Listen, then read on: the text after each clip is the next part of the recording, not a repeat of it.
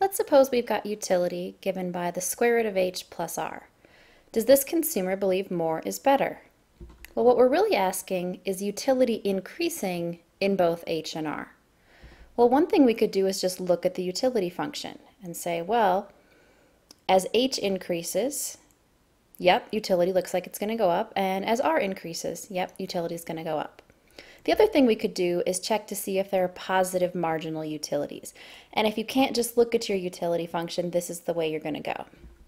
So here's my utility function, and I'm rewriting it so I don't have that radical sign.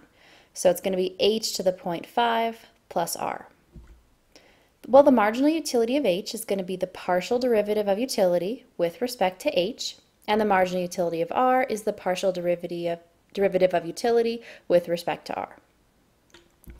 So doing this with respect to h, the exponent on the h comes down in front, and we reduce the exponent by 1, giving us 0.5h to the negative 0.5. If you don't like that negative exponent, you could always put the h in the denominator and make the exponent positive. Looking at this, we can see, well, yeah, any positive value of h that I'd plug in, marginal utility is also going to be positive.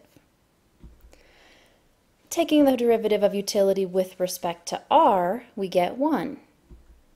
1 is always positive for any positive values of r.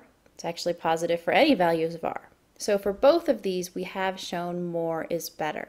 Either we could look at the utility function and see that it increases in both variables, or we could check that the marginal utilities of each variable is positive.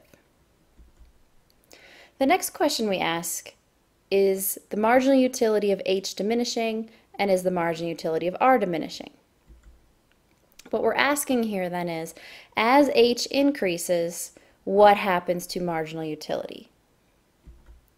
Here's my marginal utility function, and I like to do this with arrows. So I'm increasing h, so my denominator is getting larger, which means my whole expression is getting smaller. So yes, we do have diminishing marginal utility in good h. A more formal way of checking would be to take the derivative of the marginal utility of h with respect to h and see that it's negative.